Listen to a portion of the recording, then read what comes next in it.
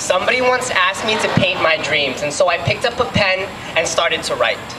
I painted a picture using 1,000 words, all verbs, just to remind myself that without action, my dreams would forever remain paintings. Ink on canvas, working to be something, wanting to be something, needing to be something.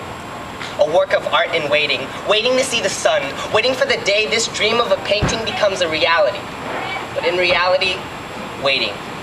For an artist with the guts to take a chance on his painting, a painting that he's willing to show to the world about his dreams of becoming a lawyer in New York City.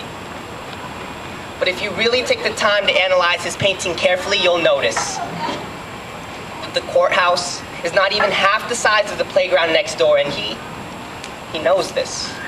Because if it wasn't about the money, he'd paint a high school, a place where he could teach AP psychology and coach the JV basketball team on the side. And even as much as he knows that he wants to, as much as he knows that he can never fully stomach the taste of his own pride, always spitting it back out onto his painting, a painting that he can never get just right, and so he continues to write, wherever he goes.